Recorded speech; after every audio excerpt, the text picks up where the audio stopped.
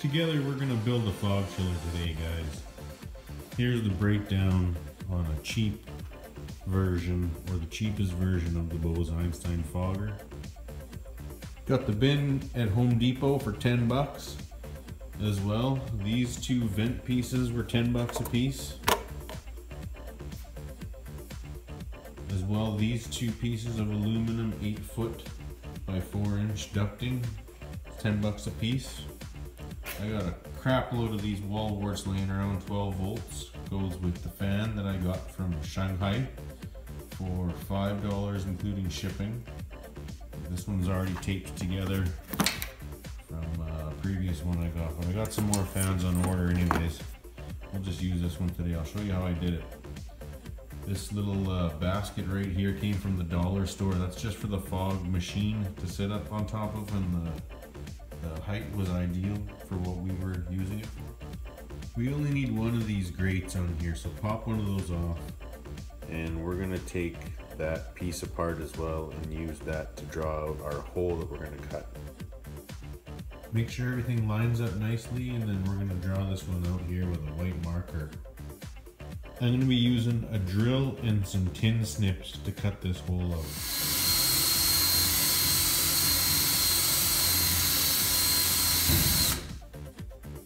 And then we're gonna use these snips to cut it right open.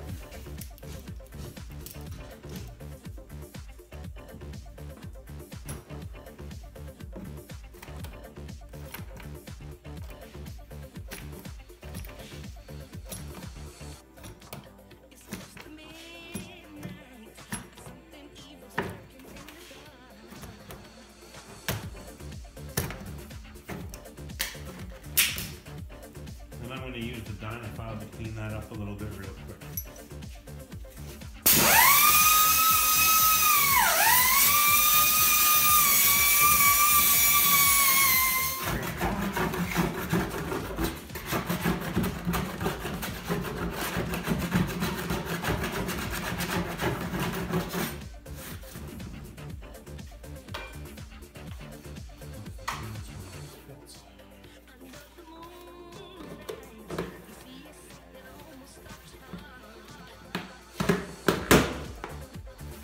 Just like that.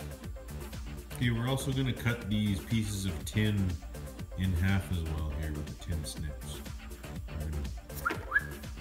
Right down the middle.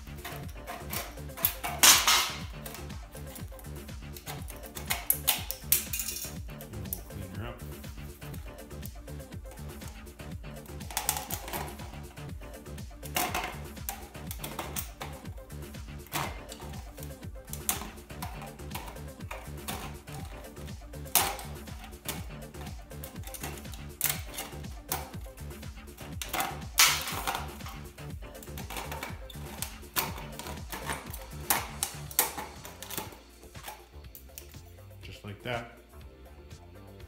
Clean those edges up.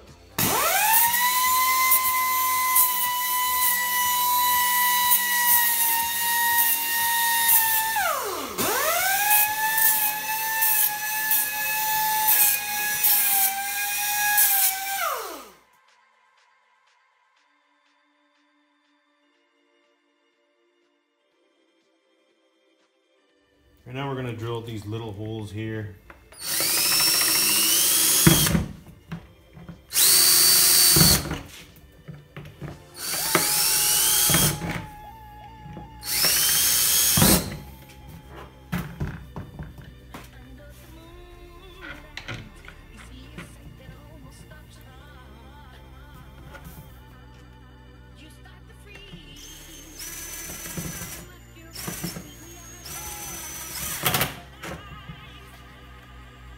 Only reason we're bolting these holes shut here, because when you put the fixture in there, if you cut it out decent, The fixture fits right in there anyways, but the reason for these bolts going through here is that when you're twisting all of the aluminum up and stuff, it can fight you and it doesn't make a very good seal in the outsides.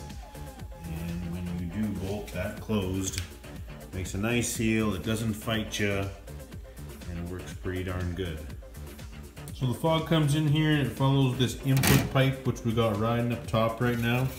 Just crude the ends right here. We got it kind of facing down so not too much ice can get in there, even though you do want a bit of ice in it. And the whole idea with all this aluminum in here, guys, is that you want as much of that aluminum in full contact with the ice as possible, or the ice water at the bottom. The output pipe here is just riding on the lower level here of the chamber, and we're gonna have that pipe riding in that super cool water at the bottom.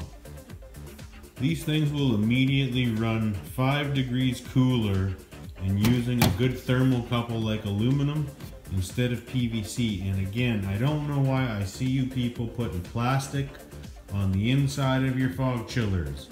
Get that plastic and that insulated material out of there. Think of it, your fog is traveling down a super chilled pipe, or your fog is traveling down a pipe that's insulating the heat away from the cold that you're trying to get into the fog. It don't make no sense, guys. Get that plastic out of there. So these 4-inch brushless 12-volt fans here I got from Shanghai. All you got to do is shave down the corners with one of these guys or something else. This one's already done, so I'm just kind of trying to show you what's going on. And if you do that, the 4-inch fixture for the fan fits perfectly into the 4-inch fixture from the dryer vent that you see that the grate came on here. So all I did was I taped the grate and the 12-volt fan together, shaved those corners down, and then it's quick attach, just like this.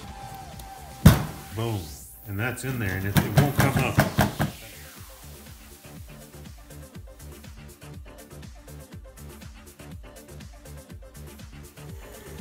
Fog chiller time. Being out here in the garage, it's starting to get a little chilly out, getting ready for Halloween.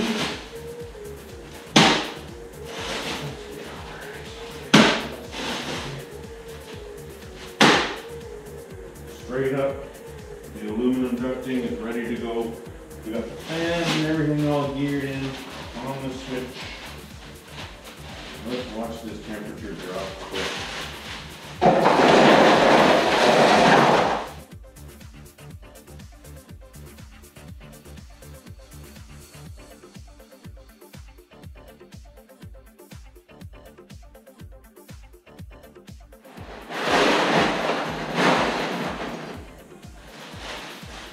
Keep as much of that ice on the aluminum as possible. Today's fog, I'm using Orion, and I gave it another 10% glycerin for what was in here already. Don't go more than that, you don't need to. And here's our special bubblegum ice cream. Mine's the bubblegums.